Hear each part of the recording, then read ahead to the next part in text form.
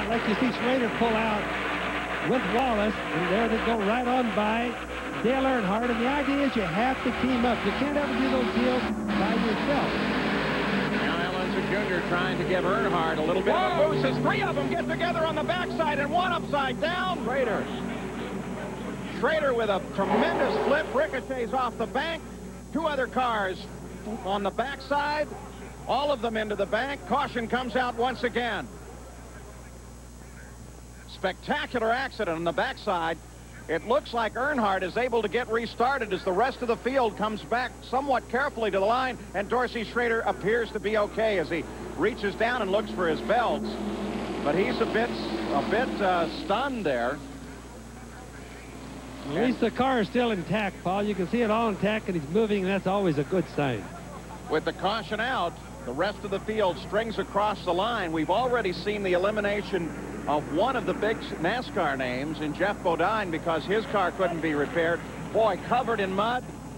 Looking at the car that is so terribly damaged, but he obviously is unhurt.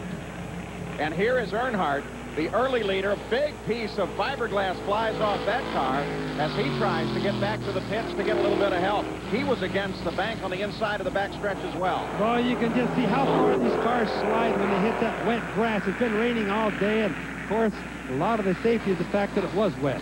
All right, taking a look at the situation again. That's Earnhardt down on the inside. And it just seems like at the front of that run, it was Schroeder that lost it. And boy, once the wind got under the car, he almost rolled over the top and may in fact have literally rolled over the top of Earnhardt. Terrifying crash. Surprising accident. Bobby, what do you think started that? Well, it just looks to me like it was an aerodynamic thing. I don't see anybody touching anything. You watch as they come down right here. There's Schroeder in the red, pink, dark red car there.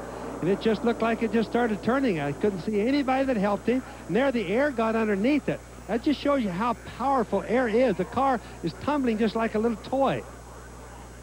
To the good fortune of everyone riding behind, Dorsey did get to the inside of the backstretch and now is on board this ambulance. Of course, they'll make a cursory examination.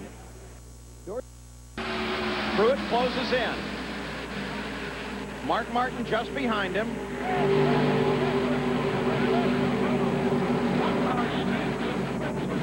As Dorsey Schroeder flips through the air, he comes in contact with Al Unser Jr. Just ahead of that is Earnhardt, who was able to recover the car and get back on the course. Heavy damage to Jr. and to Schroeder.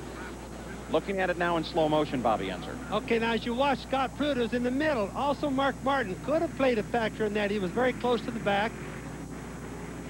Now there you saw Scott Pruitt. It starts happening now. He kind of went out of the frame for a minute, but he went up in between the cars. He was trying to find a hole in between. Dorsey Schroeder's there. Watch him rotate to the left, come around, dig in. Now watch the car come back around to the right and start rotating to the right.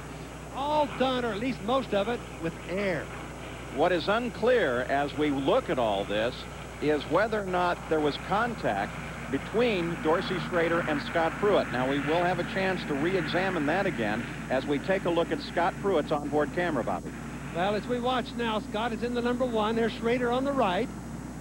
Right ahead, Scott's coming up. Now, he's moving to the left. He wouldn't like. He's edging that way, coming back now. Getting behind, still trying to keep his draft real good. Getting awfully close. Remember, all it takes is a slight touch at wrong angle. Now, he's in between. Now, right there, it would make you think that it either could have been like 2 or 3 inches either way, Paul. He either touched him, just barely touched him, or didn't touch him at all there by 2 or 3 inches. Well, the back end was hopping up and down a little bit. The point is, if he touched him, the touch was so light, it's hard to believe that would put a car like this out of control. What was going through your mind? Well, it broke a 20-year string. I've been racing 20 years and never been upside down, so I decided to do it in a big way today. I don't know, they turned it around backwards. I got hit from behind and turned sideways, and, you know, I'd seen those guys take off like it before, and I thought, you know, if that ever happened to me, I probably wouldn't like it. And I was just totally right. The takeoff was good. It was a poor landing. Well, the one thing that's kind of interesting, though, is you're a laundryman's nightmare right now because he is literally covered head to toe in Talladega mud. But he is all right, Paul. Rusty Wallace just ahead of Scott Pruitt. You watch.